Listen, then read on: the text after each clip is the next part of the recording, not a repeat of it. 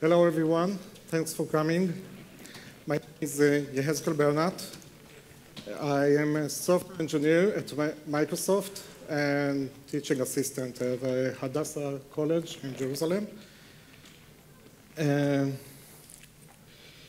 If you know me from the social networks and don't recognize my name, you may probably recognize my avatar. And before I start, a short disclaimer. While I'm very proud of the fact that two of the main language features voted into C++ 20 modules and coroutines are coming mainly from Microsoft employees, I'm not representing my employer here today, and all the views and opinions in this presentation, and of course all the mistakes are mine and only mine. Okay, enough about me, a bit about you. So my assumptions are that we all know at least the basics of multi-threading. We understand why it's important, where it can be useful, why it's hard sometimes, most of the times. And from the elements of modern C++, and by modern I mean C++ 11 and further, we all feel comfortable using auto for type deduction and lambda expressions, two features that I use in my code examples a lot. And please ask questions. I plan to keep a few minutes at the end for questions, but if something isn't clear, you are welcome to ask it right away. So our topic today is coroutines, as the title implies. And coroutines was published as a TS, technical specification, sort of a feature branch of the standard, about a year and a half ago, and merged for C++ 20, hopefully, last February. But it's not that a new experimental feature that we just discussed in theory. It has already two implementations, one with Microsoft compiler and the other with Clang. And GCC implementation started. It's still in the very early phase, but hopefully will be ready maybe next year. And this feature is in usage in production for a few years already. So we talk about something that we can already start playing with, maybe even consider applying it to our code bases. And all the code examples we will see today are actual working examples. You can find the full code in a GitHub repo. And when discussing coroutines, there are a few different layers we can discuss. This table is presented by Gor Nishonov, the main name behind the coroutines. So some call them Coroutines. And it presented in one of his papers to describe the technical stack of coroutines. So at the bottom, we see the layer defined by the language, the things that the compiler has to do with our code when we write a coroutine. Above it, we see the library layer, where various types are provided to be used with coroutines. As we'll see in a minute, the types has a major role here. And most of the materials I found till now on the web from various conferences, etc. Usually focus on these two layers. And I'm not going to discuss any of this. If you wanted to learn more about the lower level layers, I have some recommendations in the references slide at the end. And what we are going to focus is the top layer here, what the actual code we are going to write most of the time. The library is written once, and then we use it in our code multiple times.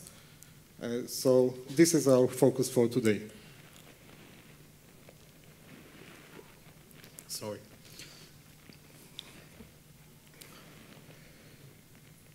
Okay, let's dive in. So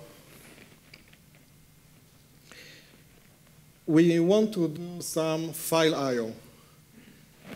Maybe we have a function read lines. It gets the name of the file, the path to the file, reads it line by line, and returns a vector with all the content.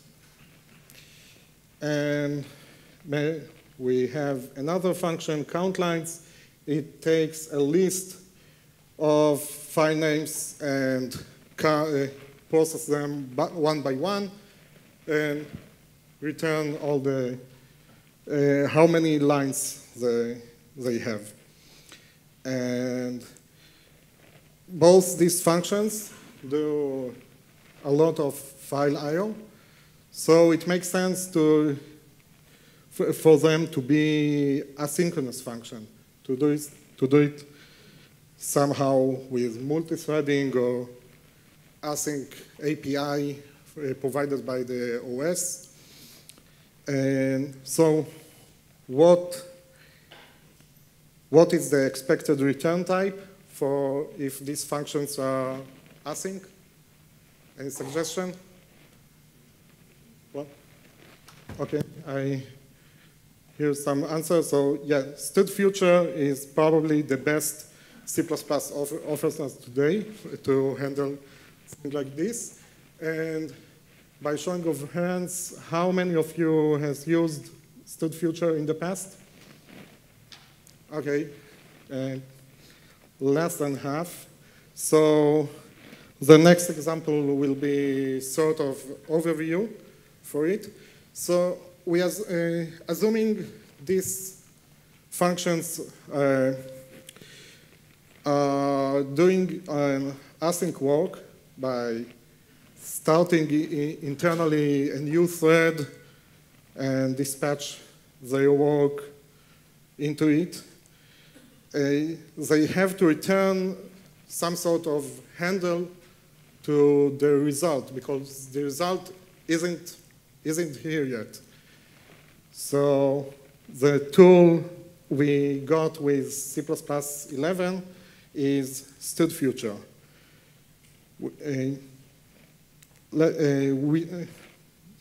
I don't want to focus following what I said before. I don't want to focus on the producer side here, how read lines, for example, is implemented, how it puts the result back to the future, but more on the consumer side. Because the functions are implemented once by a library or the multi-threading expert. And so how is a consumer code looks like?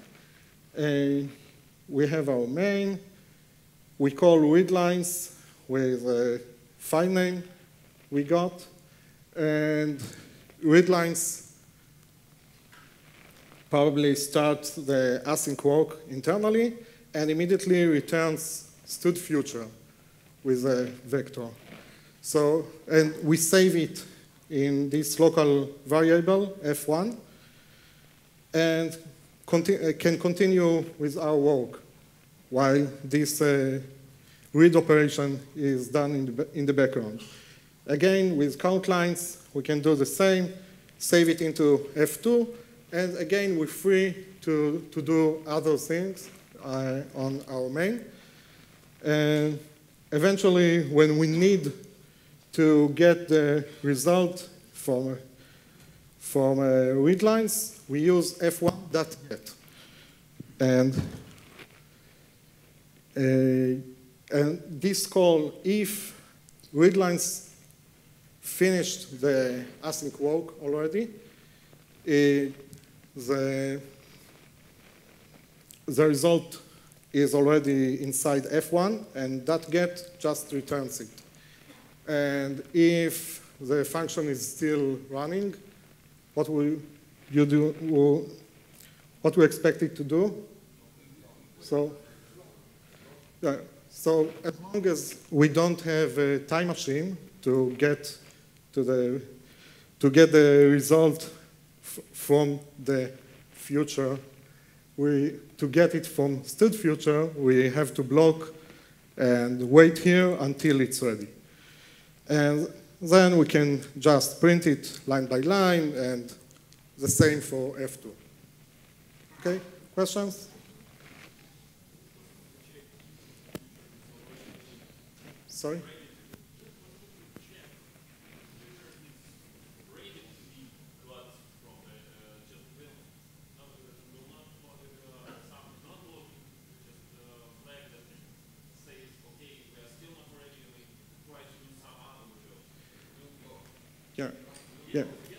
Yeah. So the question is if there is a way to check if that get will block or the future is ready. So with C++17, we have that is ready. So we can just check if the future is ready. Before C++17, there are a bit more wordy way to do it with wait for. There is an explicit wait function, and we can give it a timeout. So if we give it a 0 timeout, it returns immediately and tells us if it's ready or the timeout passed. And anyway, checking is ready again and again is not what we usually want to do. And you know, it's like having kids on a road trip and they're asking, are we there yet? Are we there yet? And so usually .get is what we will use when we actually need the result. And okay, so far so good. And but what happens when we want to composite the functions? We call read lines as before, but now when we call count lines, we want to give it the result from read lines, because apparently the file we read with read lines has the list of all the file names we want to process in count lines. So we can use f1.get to get the information and continue as before, eventually use f2.get to get the line count. And does it work? Yes, it works, but the first function is actually now not async anymore, because the main thread sitting here in f1.get and wait for the result to be ready.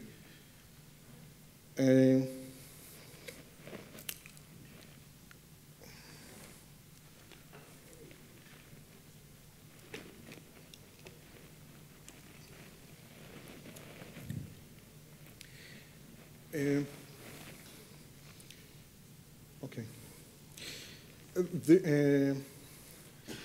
Especially if you know similar constructs from other languages, and it's already on its way to enter C++ too, there is a way to specify a continuation.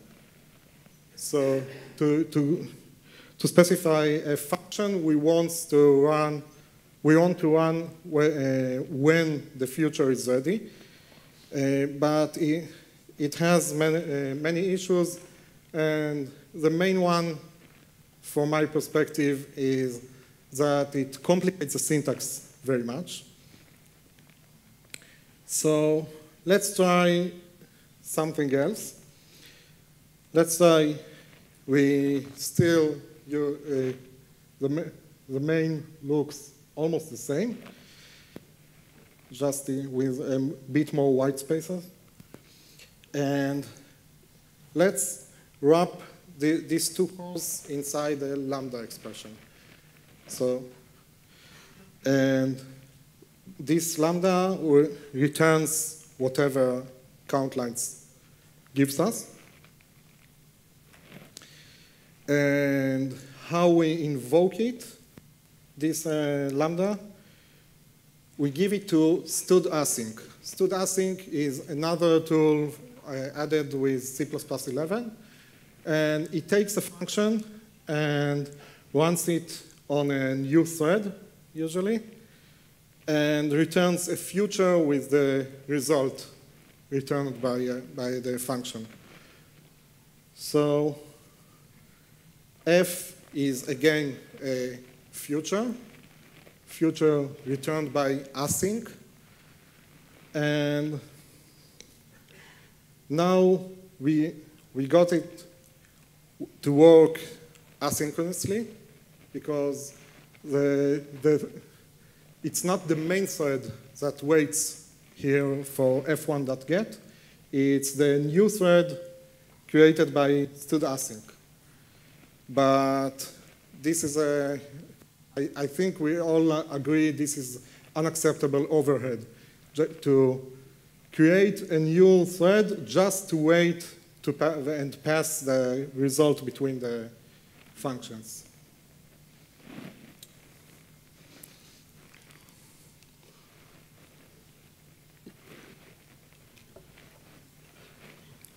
So, what is the solution? Here I use CPP core task. CPP core is a library authored by Louis Baker, and it provides many types and utilities to use with coroutines. Currently, it's the I/O utilities it provides are Windows only, sorry, but it demonstrates very well what we can achieve with coroutines. So what if our functions, instead of returning std_future, they will return CPP core task? Here is how our main will look like. So the same approach as I used in the last try to use a get. We have a lambda function. Inside the lambda, we call read lines, and it returns the list of the files. We call count lines with this list, and it returns the line count, and we return it from the lambda function. But here are some changes we do to this lambda. First, we specify the return type explicitly, and it isn't uint64, it's CPP core task. And CPP core task, the main aspect of this type is that it allows our function to be a coroutine. this is an important point to note about coroutines. Unlike many other languages, in C++, coroutines,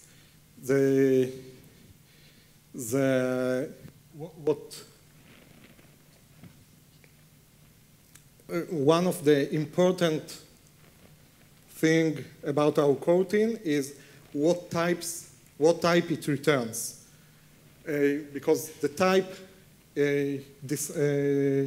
decide about the semantics and the policy, and of course the interface for the consumer, but also for our function itself. So we return CPP core task, and this allows our Lambda to be a coroutine. And then we call read lines. It returns a task, and here we use another aspect of task. Task is awaitable, and awaitable means, without going into all the technical details,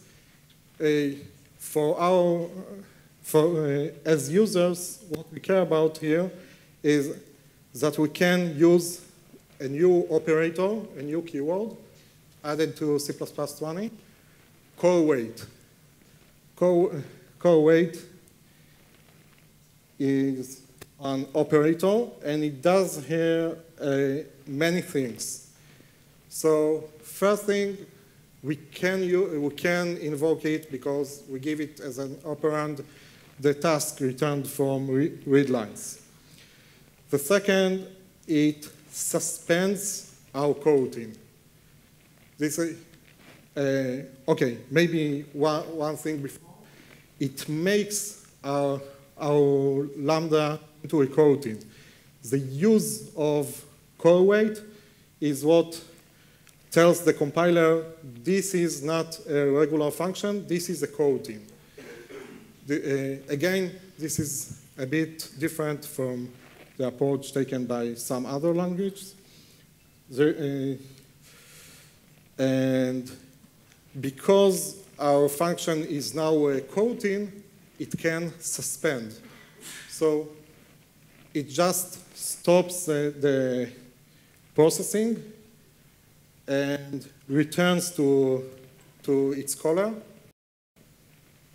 And the one another thing the core weight does, it schedules the resumption. If the function is suspended, something must resume for the work to continue. So it schedules its resuming by, in this case, and here I'm going on a fine line because some of the things I describe here are specific to CPP, to how CPP core implements tasks. And it's sometimes a bit hard to tell what parts are more generic and what parts are specific to task, but we will see more examples, so we will see what is common and what is different, depends on the type. So the resuming of this coroutine will happen when the task returned by read lines will be ready. And the final thing we see is that when the coroutine is resumed, we don't get a task of vector. It already unwraps the task, and we get the actual vector. Okay, questions? Okay. So now we pass it to count lines, and again, we use correlate on the task returned by count lines. So this coroutine suspends again, and when it resumes, we get lines, and we want to return it, and we don't use normal return. Normal return is a compilation error inside a coroutine. We must use coreturn.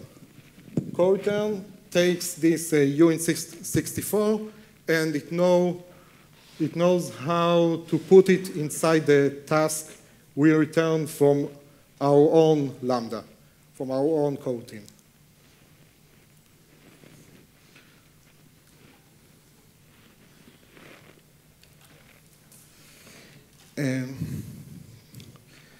Okay, and here is a part of the slide that, yep.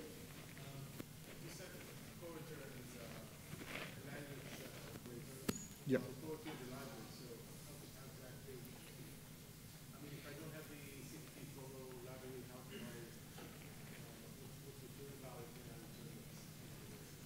Okay, so 2 points I take from your question.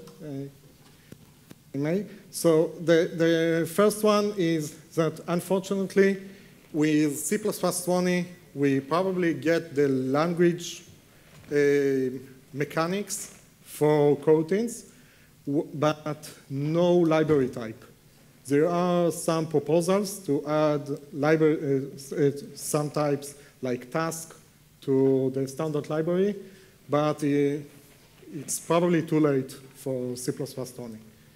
So for C++3, probably, but for now we will have to use external libraries.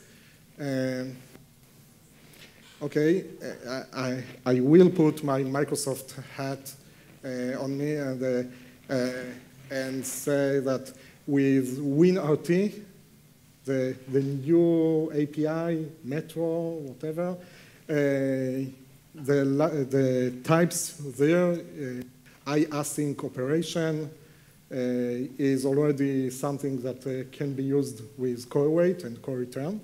And the official documentation of Microsoft recommend use it like this.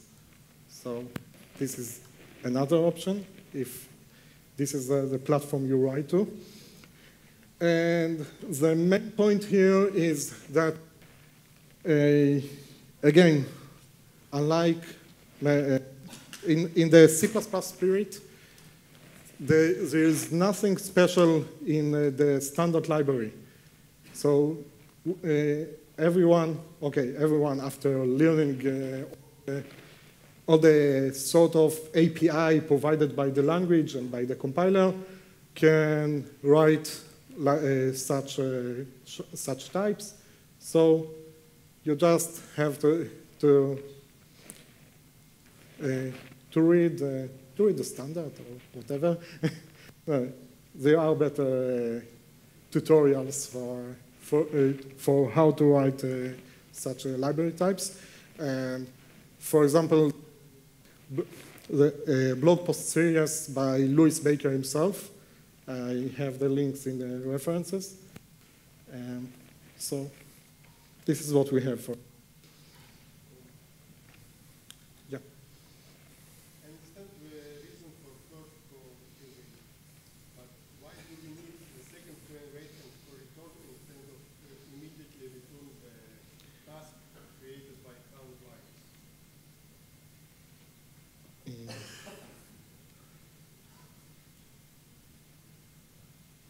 Okay. Yeah, I think it. Okay, because we can't use normal return. We can use so we can use coreturn coreWait.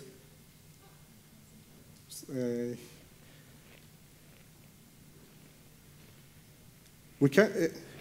what you want me to do is to copy or move out the task I got from count lines. But for this, I have to use normal return. Yes? Regular return. Yes? No? It's the return we know. It's not co-return. It's different semantics. Normal return takes a value and copies or move it out. And we can't do it from a coroutine. We must use core weight, and it can be in one line, core return, core weight, but I think it's more readable like this. That's all.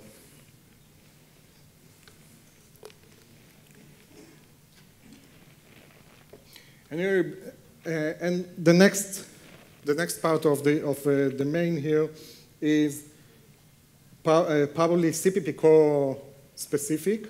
So I want to go faster overheat, but let's see what the standard will get for this. So the rest of main will have to be in another coroutine, and it must have a core return or at least core weight somewhere to be a coroutine to use CPP core task. And we invoke them both here in T1, T2, give it to when all, which takes whatever tasks we give it, and wait for them all with sync wait that waits. It's a way to co-wait in something that it's not a coroutine, and eventually we get the results. The results is a tuple with all the results from the various tasks. So we use std_get to get the actual result we want. Anyway, this is specifics we need at least for CPP core. The standard, who knows what we will get in the standard library.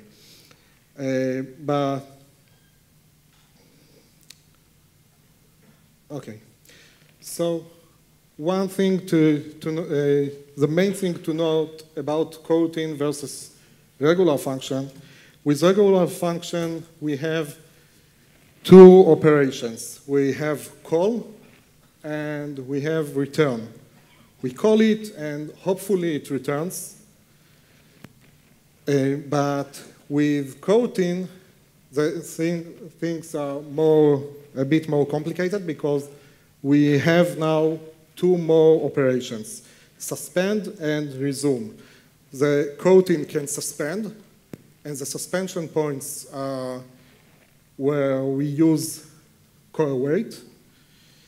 And eventually, we have to resume it for the work to continue. And in this diagram, maybe func A gives func B the handle. In this case, is just task. So if it passes the task to func B can resume the coroutine. So it doesn't have to be the same color the same color that it also does the resume. Okay? And this pattern of resuming is not what we saw. What we saw is more like this. Func A calls the coroutine, and please note the color code for where each thread does its work. So func A start, for example, on the main thread. So the main thread now runs the start of the coroutine. And in this case, the coroutine calls on actual async operation. Maybe read lines is starting a new thread or whatever. And so the start async A arrange the things it needs for starting a thread. It returns on awaitable, and the coroutine suspends.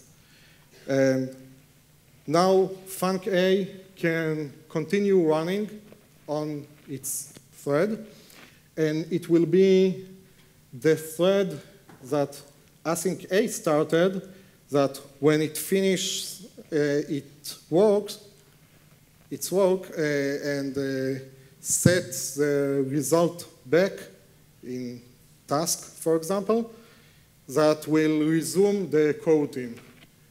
And now, so this is async A is read lines and async B is count lines. So we can see that the coroutine runs on different threads. So, for example, we have to be careful if we use thread local storage. And this is a more typical pattern of the suspension and resumption. Okay, question?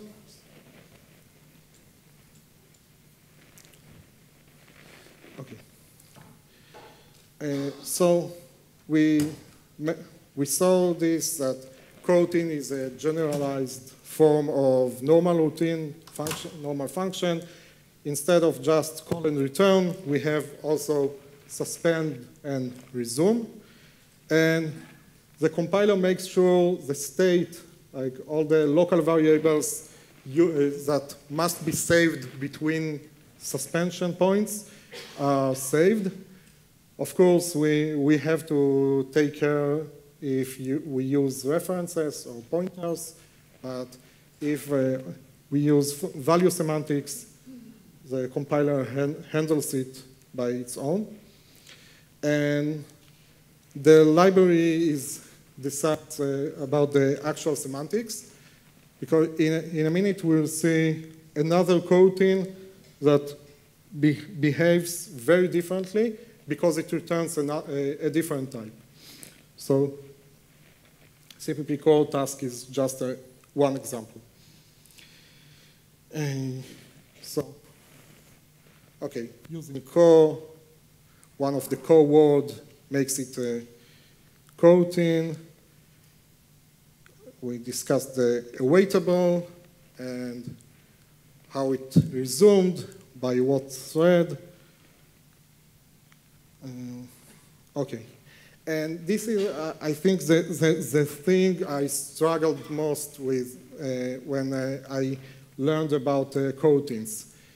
Where they fit inside the call stack. So the answer is usually, almost always, on the top of the call stack, we will have something that does a real async work. Otherwise, we don't need, if nothing is async, we can just write regular functions. So we have something that does real async work by multi-threading. On the bottom, something must wait immediately or eventually, wait for the result to be ready.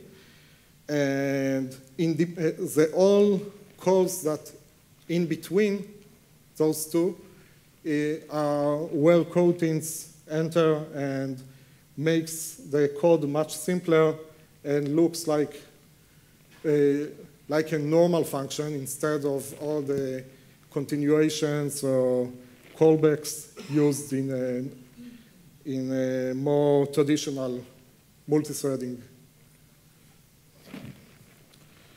Okay. Yeah.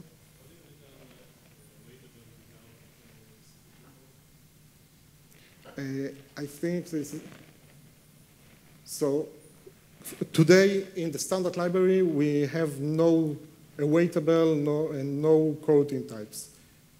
So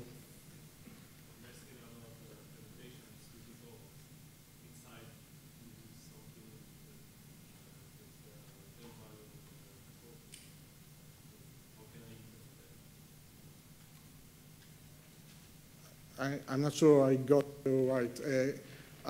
You are asking how to write such a type? So again, this is a topic I don't want to go into. And I really recommend reading the blog post by Louis Baker. You have a link at the end of the presentation. Okay. Next, read lines looks like a huge waste of time and memory because we read the whole file at once and we process the lines one by one anyway. So can we improve it?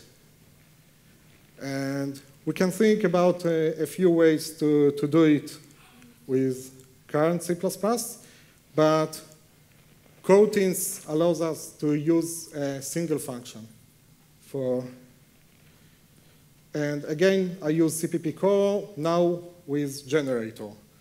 So what if our read lines returns a generator?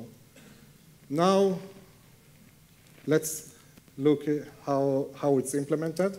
So yes, it's a very simple implementation. We don't have to use coroutines for this. We can put all this get line in our main function, but it still allows us to encapsulate it. And this is just an example to fit inside the slide. And the same technique can be applied for much more complicated API. And the main point in this function is co-yield. Co-yield is a third operator added to C++20, and it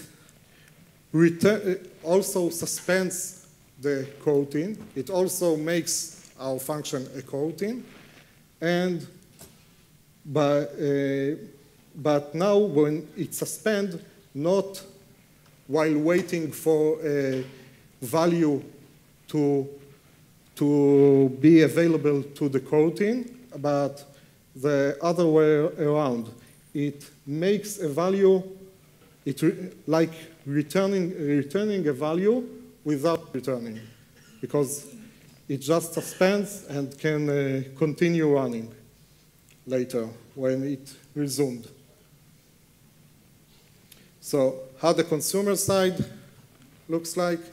Again, we are inside our Lambda coroutine, and we call read lines, we call count lines, and co-return the lines.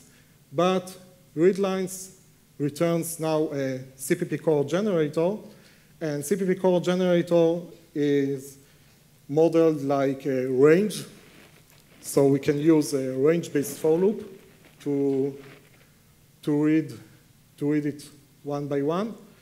And this is how we fetch a line and give it to count lines that now takes only a single file each time and does its processing, and we continue for the next one.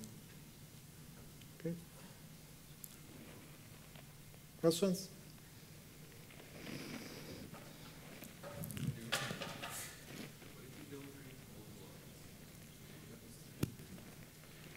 Okay, so the question is, what if, I will generalize the question a bit.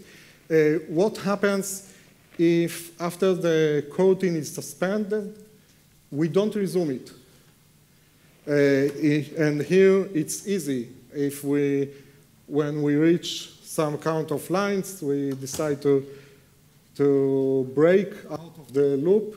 And so, of course, it's possible. And the coroutine will be destroyed, the same as it must be destroyed anyway, because we said the compiler saves the state somewhere. So this state must be destroyed later to free the memory. So it will be destroyed. But yes, it is not recommended to hold mutex locked between the suspension points. In many cases, it doesn't work well anyway because mutex must be unlocked from the same thread. But yes, we must think about the case that our coroutine will not be resumed. And in most cases, it's trivial, I think.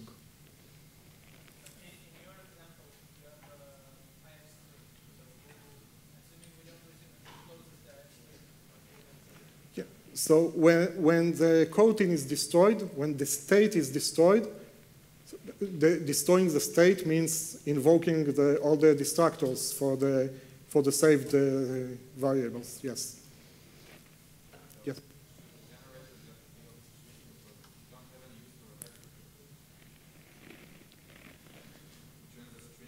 Oh, you found a bug. Okay. Yes. Copy-paste bug. So so it should have been generator of string, not of vector. Thanks.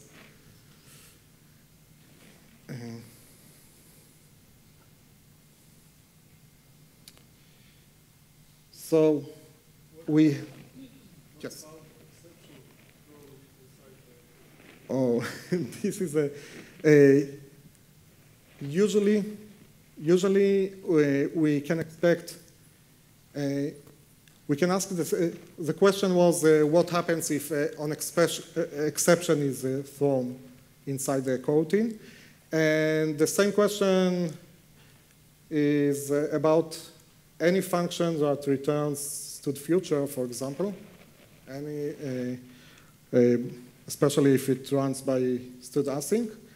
And usually, we can expect the exception to be stored inside the type we got. In this case, if it's doesn't matter if it's std future or CPP core task or whatever.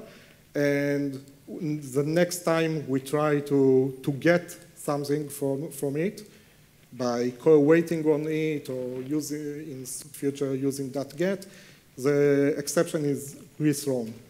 So this is the way to pass the exception from one side to another.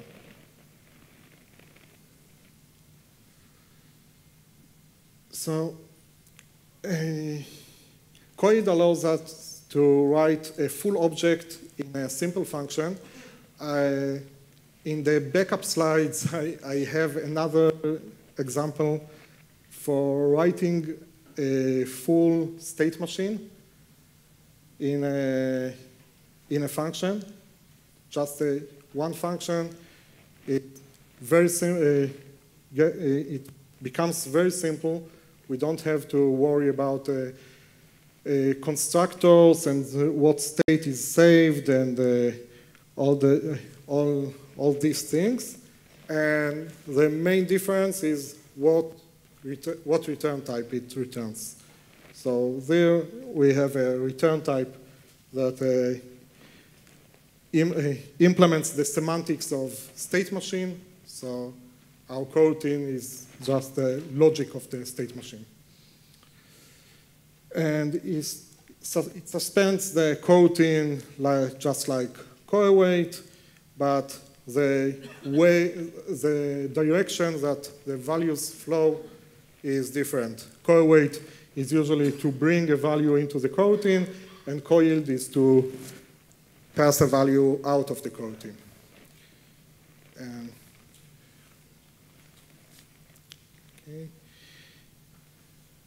Okay. And well,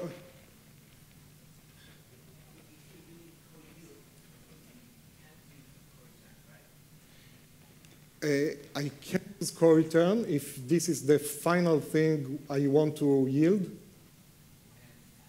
It depends on the type. Because with CPP call task, we can't use co-yield because CPP call task doesn't implement the needed API for using co-yield.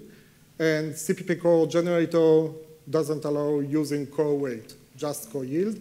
I'm not sure about co-return, but I would expect it to allow co-return as like final yield. But maybe I missed something in your question. Or,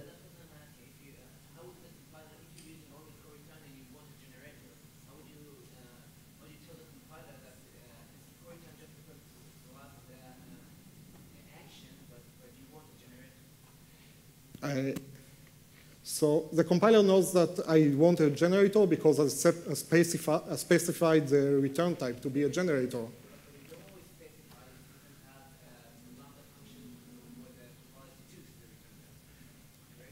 Okay. Okay. Again, an excellent question. Another point we see here is that with coroutines, we can't just let the compiler to deduce the return type. We must specify it explicitly because the compiler, the co-weight is not connected to any specific type. There is no VIP type that the compiler prefers when we use co-weight. So we must specify explicitly what type we want. Okay. So the final thing we want to have is to have both co-weight and co-yield for read lines. And this is possible with async generator. So again, we see how important is the type we use. And here's the implementation. I'm not going to go over it here. The font is small for a reason. But the main point is that now we can use both co-weight and co-yield.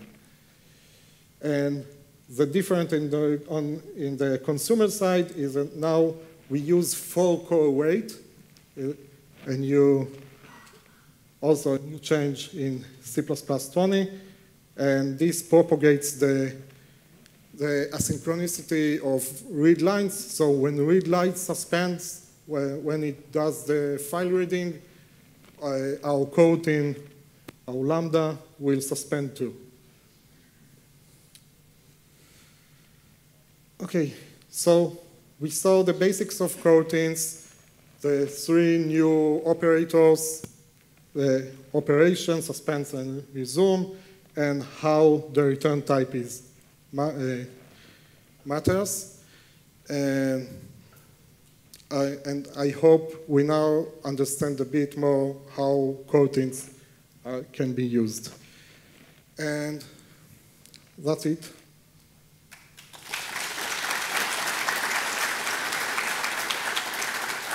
And I think the one way to use efficiently and new knowledge is to understand new jokes. So we have 2 or 3 minutes. Yeah. Yes. So coroutines they flow functions. So I can calculate coordination. What does the institution, how does it translate? We have threads, and we have conversation. If someone is starting, we have one. according to what has this execution? Sorry. I'm not sure.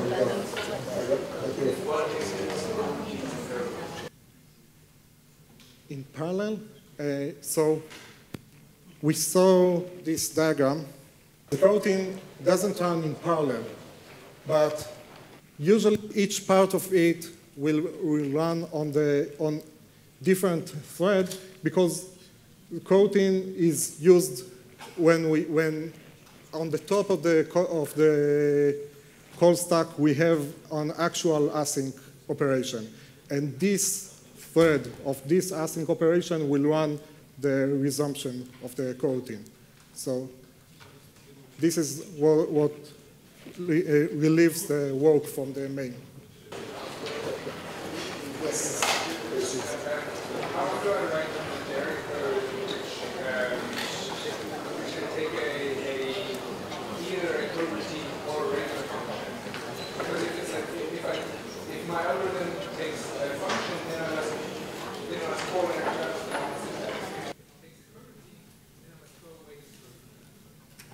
Okay, yeah, great question. So the question was how a generic algorithm, for example, can take either a coroutine or normal function.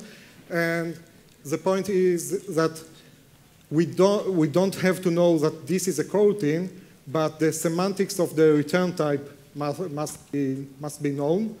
And if std_future is become something that we can return from coroutine, and we know a normal function can return std_future too. So we get a function, it returns a std_future. We know how to use std_future by that get. And we don't care if this is a coroutine or.